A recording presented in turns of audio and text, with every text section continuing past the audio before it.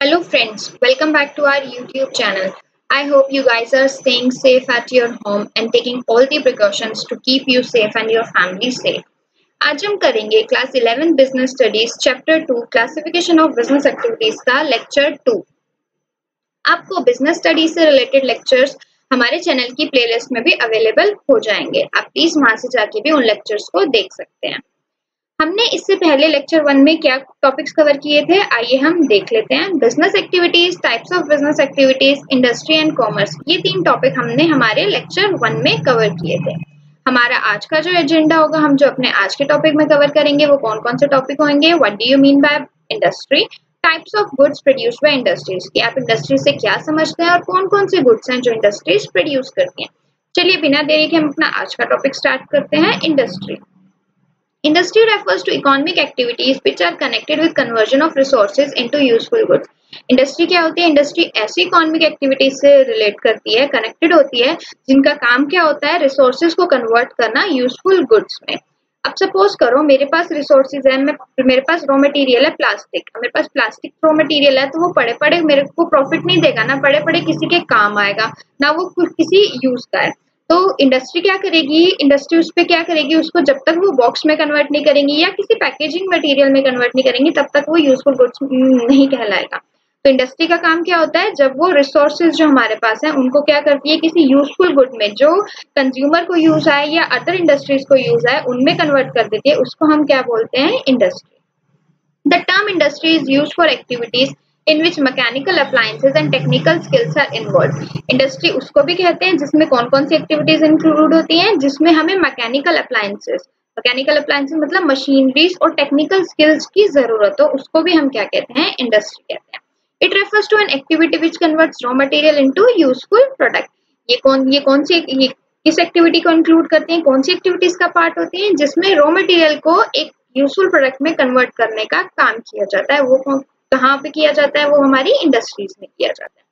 The term industries is also used to mean groups of firms producing similar और related good.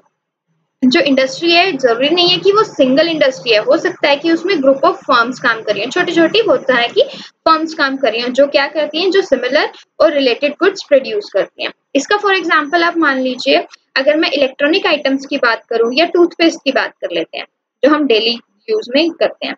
Toothpaste, अब कई लोग क्या करते हैं? पेप्सोडेंट टूथपेस्ट यूज करते हैं, कई लोग कोलगेट यूज करते हैं, कई लोग पतंजलि का यूज करते हैं, लेकिन वो है क्या? सब टूथपेस्ट दांत साफ करने के ही काम आते हैं। तो ये सब क्या है? अलग अलग इंडस्ट्रियां, अलग अलग फर्म्स हैं, लेकिन करती क्या है? क्या रिलेटेड गुड्स, क्या गुड्स प्रोड्यूस करती हैं? कोलगेट पेस्ट, टूथपेस्ट प्रोड्यूस करते हैं। तो ये किसके अंडर आएंगी? हमारे इंडस्ट्री के अंडर आएंगी। आइए हम इसके कुछ और एग्जाम्पल्स जान लेते हैं। जैसे कि cotton textile industries refer to all manufacturing using producing textile goods from cotton. Cotton textile industries के अंदर कौन सी इंडस्ट्रीज आएंगी, कौन सी फर्म्स आएंगी? वो फर्म्स जिनका रॉ मटेरियल क्या होता है? कॉटन, जो कॉटन को एक फिनिश गुड या यूजफुल गुड में कन्वर्ट करती है। Electronic industries would include all firms producing electronic goods. Electronic industry किसको इंक्लूड करेगी? वो सारी फर्म्स जो क्या करते हैं? इलेक्ट्रॉनिक गुड्स प्रोड्यूस करती हैं। फॉर एग्जाम्पल हेवेल्स है, ओरिएंट है, ये सब क्या है? इलेक्ट्रॉनिक फर्म्स हैं, लेकिन ये किसके अंडर आते हैं? Electronic industries. क्यों? क्योंकि ये सिमिलर प्रोडक्ट प्रोड्यूस करती हैं, इसीलिए। थर्ड एग्जाम्पल है services like banking and insurance are also referred to as bank industry and insurance industry. अब हमारा बिजनेस है, बिजनेस के लिए बैंकिंग भी तो जरूरी होगी। जो आप इनकम करोगे उसको कहाँ करोगे? अपने बिजनेस में इन्वेस्ट करोगे और बैंक में डिपॉजिट करोगे ताकि आपको वहां से भी इंटरेस्ट मिले। और इंश्योरेंस, आपका अगर बिजनेस है तो आपको उसके लिए इंश्योरेंस भी चाहिए, इसीलिए ये भी क्या होती है? ये भी हमारे बैंक इंडस्ट्री और इंश्योरेंस इंडस्ट्री के अंडर आती हैं। अब हम नेक्स्ट टॉपिक करते हैं हमारा types of goods produced by industries. कौन कौन से गुड्स हैं जो इंडस्ट्रीज प्रोड्यूस करती हैं? 3 types of goods are manufactured in industry. 3 तरह के गुड्स हैं जो हमारी इंडस्ट्रीज क्या करती हैं? प्रोड्यूस करती हैं। 3 मेजर टाइप के गुड्स आप इनको कह लीजिए। पहला है प्रोड्यूसर्स और कैपिटल गुड। प्रोड्यूसर का, जिसका खुद की वो इंडस्ट्री है, जिसका खुद का वो बिजनेस है, कारोबार है, उसके गुड्स की, उसको भी तो गुड्स की जरूरत होगी। ऐसा तो नहीं है कि वो बिना गुड्स या सर्विसेज के, बिना मशीनरी के, बिना अप्लायंसेस के क्या कर लेगा? अपने इंडस्ट्री को ग्रो कर लेगा, ऐसा नहीं होता है। Those things which are used in production by other industries are called capital goods. वो मटेरियल, वो गुड्स जो एक इंडस्ट्री के प्रोडक्शन में हेल्प करता है उसको हम क्या कहते हैं, कैपिटल गुड्स और producers good. Capital goods are not finished good, instead they are used to make finished good. Capital goods क्या होते हैं, वो फिनिश्ड गुड नहीं होते हैं, उनको हम फाइनल गुड नहीं बोलेंगे, लेकिन वो क्या करते हैं, हमें फाइनल गुड बनाने में हेल्प करते हैं, फिनिश्ड गुड बनाने में हेल्प करते हैं। फॉर एग्जाम्पल मशीनरी, अब मशीनरी है, मशीनरी क्या है, मशीनरी एक फिनिश्ड गुड नहीं है, लेकिन वो हमें फिनिश्ड गुड बनाने में हेल्प करती है, तो वो क्या कहलाती है, हमारा कैपिटल गुड्स कहलाती है। नेक्स्ट एग्जाम्पल है बिल्डिंग। बिल्डिंग है, अब मेरे पास मशीनरी है, लेकिन मेरे को उसको सेटअप करने के लिए बिल्डिंग भी तो चाहिए, तो बिल्डिंग मेरी क्या है, एक कैपिटल गुड है। टूल्स ऑफ प्रोडक्शन, अब मैंने बिल्डिंग लगा ली, मेरे पास मशीनरी है, लेकिन मेरे पास अदर टूल्स नहीं है, छोटे छोटे जो टूल्स प्रोडक्शन के लिए चाहिए होते हैं, लैंड लेबर नहीं है मेरे पास, स्क्रू ड्राइवर नहीं है, तो ये सब भी क्या होते हैं, हमारे कैपिटल गुड्स कहलाते हैं। Second type of goods that is produced by industry is consumers good. Consumers good, those things which are directly put to use are called consumer goods. वो मटेरियल, वो गुड जो हम कंज्यूमर तक पहुंचाते हैं या डायरेक्टली कंज्यूमर को consume करने के लिए दे देते हैं, वो क्या कहलाता है, हमारा consumers good. Consumer goods are the end result of production and manufacturing and are what a consumer will see stocked on the store shelf.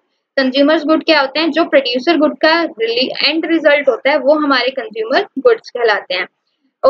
और आप अगर आप स्टोर्स में जाते हो, शॉप्स में जाते हो, तो आपको शेल्फ्स में जो गुड्स पड़े मिलते हैं, अगर आप शॉपिंग के लिए जा रहे हो, तो वहां पे जो क्लॉथ्स वगैरह मिलेंगे, वो सब क्या कहलाएंगे, आपके कंज्यूमर गुड्स कहलाएंगे। फॉर एग्जाम्पल है क्लोथ्स। अभी मैंने आपको बोला कि आप शॉपिंग के लिए जा रहे हो, तो क्लोथ्स, कपड़े जो होंगे वो क्या होंगे, आपके एक फिनिश्ड गुड होंगे, लेकिन कॉटन या थ्रेड जो होगा वो क्या होगा, कैपिटल गुड होगा। क्यों, क्योंकि उस पे कैपिटल गुड पे वो मशीनरी के थ्रू आपके क्लोथ्स प्रोवाइड कर रहे हैं। नेक्स्ट है फूड आइटम्स। आप पिज्जा डोमिनोज पे जाते हो, तो वो फूड आइटम्स भी हमारा क्या है, कंज्यूमर गुड्स है। ज्वेलरी, अब जो वुमेन्स गर्ल्स ज्वेलरी पहनती हैं, वो भी क्या है, कंज्यूमर गुड्स है। Third type of good that is produced by industry is intermediate goods. Intermediate goods नाम से पता चल रहा है, बीच का। Those things which are processed in some other industries to produce some need goods are termed as intermediary goods. वो goods जो किसी और इंडस्ट्री में प्रोड्यूस किए जाते हैं, लेकिन उसको यूज क्या करती है, दूसरी इंडस्ट्री करती है, उसको हम क्या कहते हैं, intermediate goods.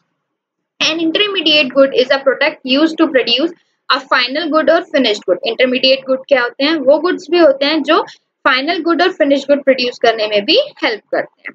Produced and sold to other industries as a raw material. ये क्या होते हैं, बनाए जाते हैं एक इंडस्ट्री में और दूसरी इंडस्ट्री को बेच दिए जाते हैं।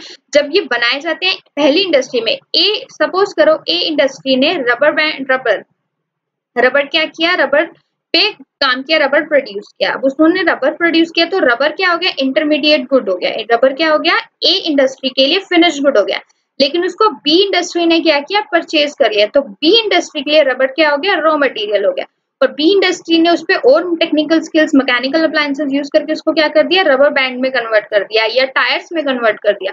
तो वो जो टायर्स और रबर बैंड में कन्वर्ट करना हुआ, वो क्या हुआ हमारा, वो हमारा हुआ फिनिश गुड। इसीलिए जो रबर था, जो हमारी इंडस्ट्री ए ने प्रोड्यूस किया था, वो क्या हुआ, बी के लिए रॉ मटेरियल हुआ। नेक्स्ट है फॉर एग्जाम्पल, हम और एग्जाम्पल से जान लेते हैं। आइए, सॉल्ट क्या है, सॉल्ट इंटरमीडिएट गुड भी है और फिनिश्ड गुड भी है। कैसे, अब बेकर है, बेकर ने क्या किया, बेकर है, उसको नमक भी तो चाहिए। अगर वो कुछ भी बेक कर रहा है, उसमें अगर मान लो वो पैटीज बना रहा है, तो पैटीज में वो नमक भी तो डालेगा, या ब्रेड बना रहा है, ब्रेड में वो नमक भी तो डालेगा। और वो ब्रेड क्या कर देता है, बेच देता है, किसको, कंज्यूमर्स को। तो इंटरमीडिएट गुड क्या हुआ, सॉल्ट यहाँ पे क्या हुआ, इंटरमीडिएट गुड। लेकिन कंज्यूमर गुड को हम फिनिश्ड गुड भी बोलते हैं। फिनिश्ड गुड हमारा क्या हुआ, हमारा जब वो ब्रेड या पैटी रेडी होके हमारी मार्केट प्लेस में आ गई, तो वो क्या हुआ, फिनिश्ड गुड। इसीलिए सॉल्ट क्या है, इंटरमीडिएट गुड भी है और कंज्यूमर गुड भी है।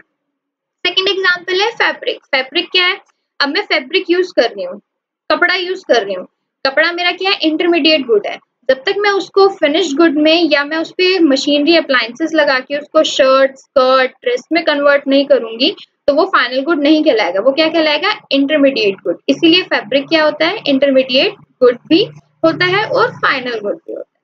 Thus, salt and fabric can be used both as intermediate goods and final goods as per the requirement. इसीलिए फॉर एग्जाम्पल जो हमने एग्जाम्पल दो पढ़े हैं, उसमें सॉल्ट और फैब्रिक जो है वो इंटरमीडिएट गुड का भी काम कर रहे हैं और वो फाइनल गुड्स का भी काम कर रहे हैं। आई होप आपको तीनों टॉपिक अच्छे से समझ में आ गए होंगे। अगर स्टिल आपको कोई कंफ्यूजन है तो please feel free to tell me in the comment section. I will revert as soon as possible. हम अपनी नेक्स्ट वीडियो में टाइप्स ऑफ इंडस्ट्रीज पढ़ेंगे कि कितने टाइप्स की इंडस्ट्रीज होती हैं। Thanks for watching. Please like, share and subscribe our channel for more videos.